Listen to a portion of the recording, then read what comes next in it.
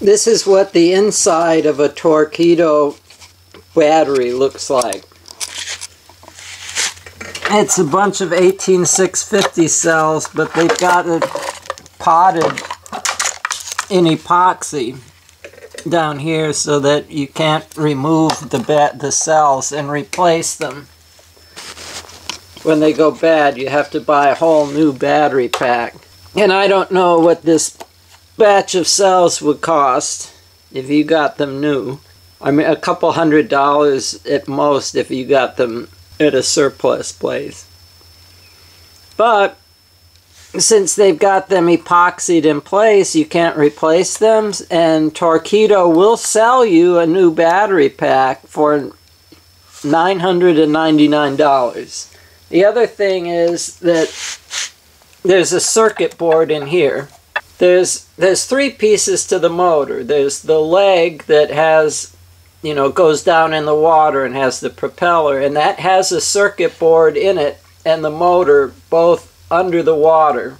And those housings leak, and then that part's ruined. You can't just get two 12-volt batteries, connect them together to make 24 volts, and then run your Torqueedo off of that, because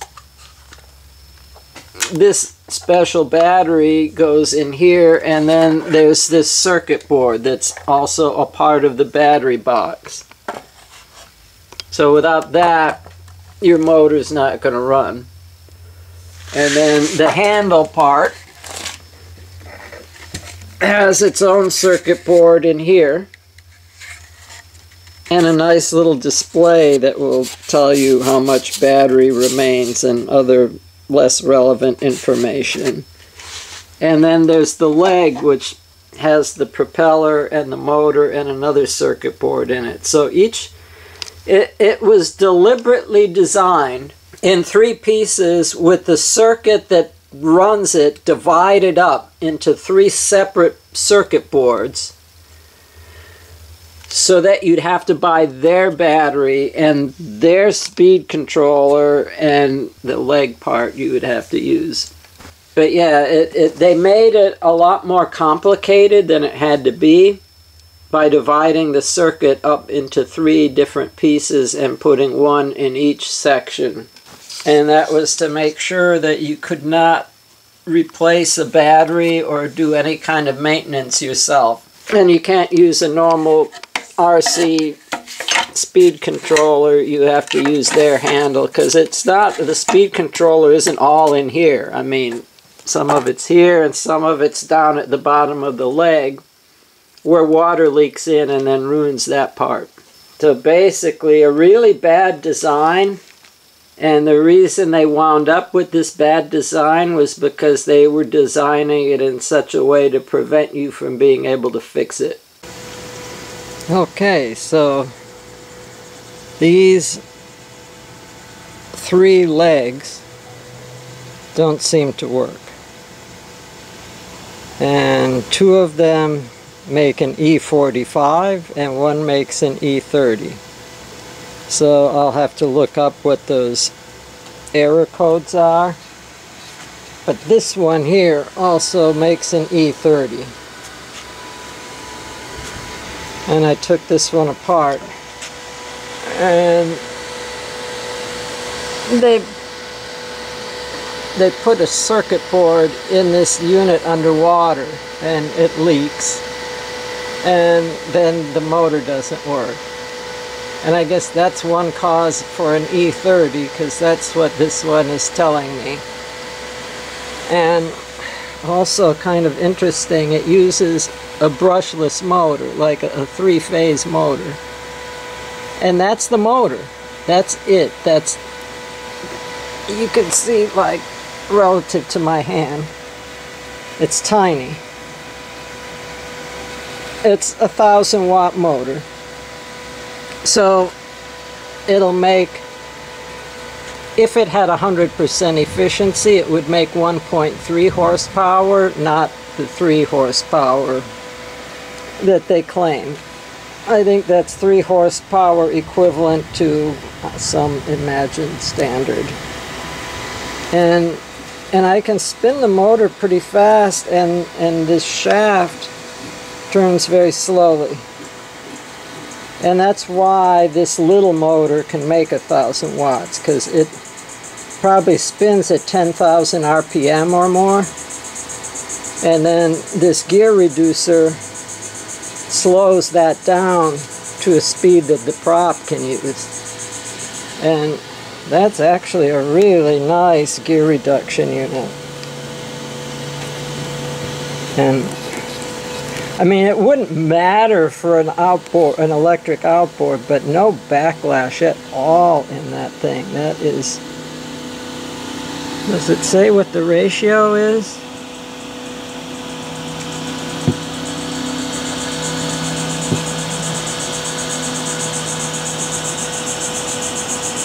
I'm not sure, unless that's it way up there, 1 to 8. I don't know. It'd be easy enough to put a mark here and a mark there and then just turn until it went once around and count turns there. But at any rate, that's what they look like inside. And this tiny electric motor and this circuit board are in the underwater part in here. And there's a gasket here, a gasket there, and if that and a gasket for the prop shaft. And any one of those leaks, and then you've got that. I really like having the motor up top and just some gears down here, which are a lot more resistant if you get a little moisture in there. But I do have 2 of these lower units that appear to be good.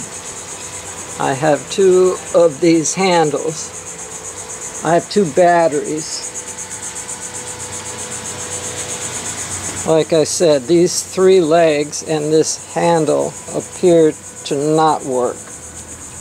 And then I've got 2 more legs here.